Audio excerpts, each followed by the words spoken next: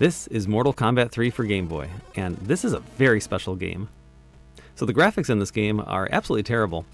They include dark gray character sprites on dark gray backgrounds. The backgrounds that are in the game are almost empty and extremely boring. There's very little animation, and the animation that is there is very choppy. The music and sound effects are pretty bad, and the game itself is not very fun to play. I mash buttons, and while I'm waiting for my character to attack, he gets destroyed. I've played about a dozen times, and I am unable to get past the first fight on easy difficulty. Even more bizarre is that all of these issues, the graphics, the play control, and the music, are so much worse than the game that came before it, Mortal Kombat 2 for Game Boy. So what makes this game so special?